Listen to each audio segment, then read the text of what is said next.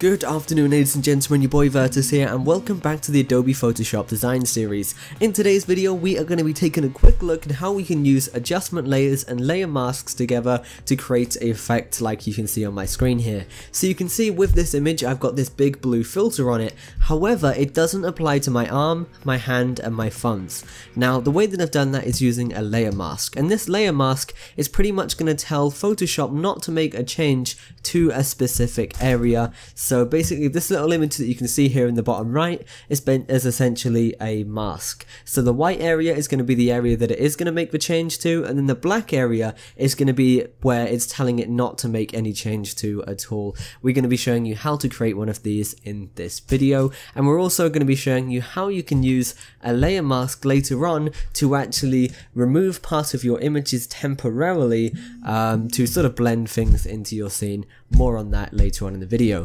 So in terms of using with adjustment layers, like I said, you can pretty much just tell it not to make a change to that one specific part of your layer.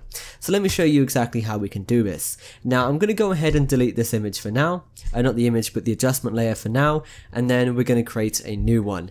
If you want to download this picture of me on my motorcycle with my thumbs up, you can get that in the download link in the description, and then you can create it, or you can use your own image, it's entirely up to you. But for now what I'm going to do is I'm going to create a adjustment layer. Now it doesn't have to be a hue and saturation layer, it's entirely up to you, it's going to work with all of these, but for me the easiest way to show you it, the easiest one to make some change with, is going to be my hue and saturation layer.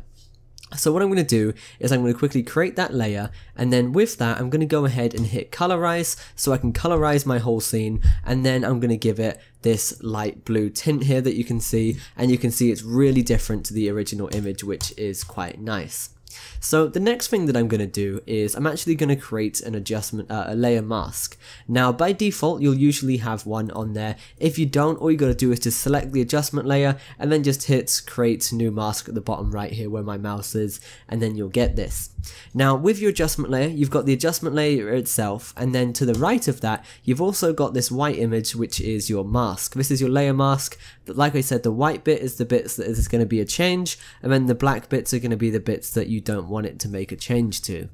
Now if we want to paint onto this and actually mask a section out of this, for example if you wanted to, you can mask out the car in the background there, you could mask out my arm, my motorcycle, or any of that. All you've got to do is pretty much just paint black onto this image and it will do exactly what you want.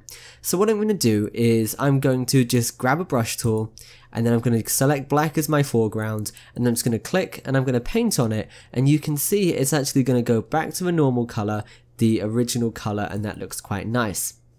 Now, however, as the moment you can see, because I've got quite a large brush, it's not very precise and it doesn't look all that great. So what I'm going to do, instead of painting on it like that, what I'm going to do instead is actually use the quick selection tool to select it and then paint within the region for that adjustment layer. So what I'm going to do is I'm going to press Ctrl-Alt-Z a couple of times to go back to normal, and then I'm going to grab my quick selection tool, and then I'm just going to quickly select my arm, my hand and all of that good stuff, and that is a perfect selection there.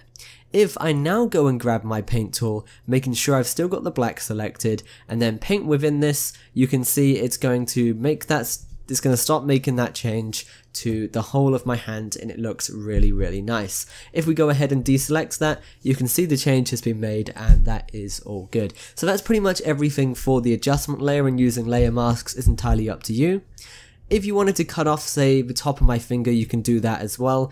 All you've got to do is just switch to white using the little thing in the bottom left here, or just select a white brush and then just paint it on, and then it's going to go back to normal, as you can see here. It's really simple to use. So what I'm going to do now is I'm actually going to delete this, and I'm just going to use a normal layer mask now to mask out part of our image. Now when we mask out part of our image, it's only temporary as opposed to permanent if we was using the eraser tool. So let me show you exactly what I mean by that. So what I'm actually going to do is this time I'm actually going to cut out my hand of the image, but it's not going to be permanent. So once again, I'm going to grab my quick selection tool, and I'm just going to quickly select my hand, my arm, and all of that good stuff. And then what I'm going to do is with that, I'm going to create a layer. I'm going to create a layer mask. If you do that with that selection pre-applied, it's automatically going to create a layer mask and it's only going to show what you've got selected.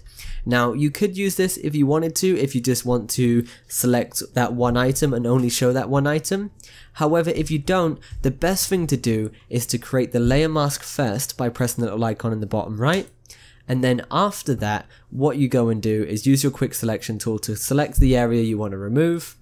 And then from there, all you've got to do is, with it selected, so you see the little white lines around it, just go and paint on it and paint it black. So let me show you. So if you paint it, you can see that's essentially just removing it out of our scene, and that's pretty much exactly what I wanted. So you can see my quick selection is going a little bit over there, but it's not too much of an issue. I'm just going to paint around that, and you can see now the hand has disappeared, and that is pretty much masking out the image. It's completely disappeared.